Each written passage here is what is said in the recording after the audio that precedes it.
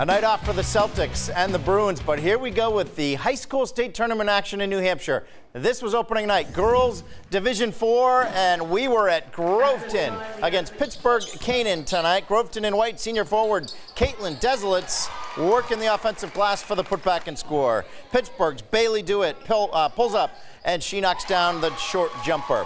Now the Eagles will be in transition. Nadia Davenport gets the bucket, draws the foul, chance at a three-point play. Back at the other end, Yellow Jackets fighting for the loose ball. Hannah Cody lays it in. Groveton wins 55-37. They take out Pittsburgh Canaan. They advance to play top seed Colebrook on Thursday night.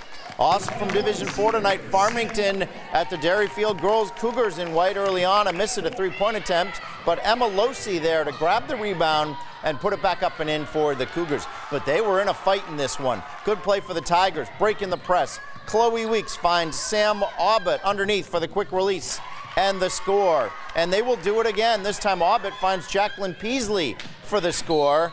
We have our first upset of the tournament season. Number 11 seed Farmington takes out number 6 Dairyfield 56-44. The Tigers get Hinsdale tonight. Hinsdale won. Other winners Newmarket and Littleton, and away we go. Girls Division 3 first round is Wednesday. Wow, working up an appetite looking at that. It's going to be a big couple of weeks. Oh, Hockey yeah. and hoops, yeah. Absolutely. All right. Well, speaking of